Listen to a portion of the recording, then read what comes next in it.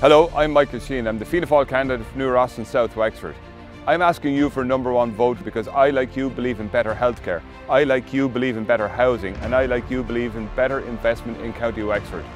But more importantly, like you, I want an Ireland for all. I want a country we can be proud of, where everyone is strong, everyone gets their fair share and their fair entitlement. If I'm elected to government, what I want to do in New Ross and in South Wexford is to bring meaningful jobs, so that our young people can work here. They don't have to spend 4 hours a day commuting to Dublin. I'd also want to do investment in our mental health and our health facilities, so our people no longer have to spend hours agonising for a GP, months waiting for an appointment that could be dealt with in their own community, in their own families. So when you go to vote, I'm asking you, your friends, your neighbours and your family for your #1 vote. Vote Michael Sheehan.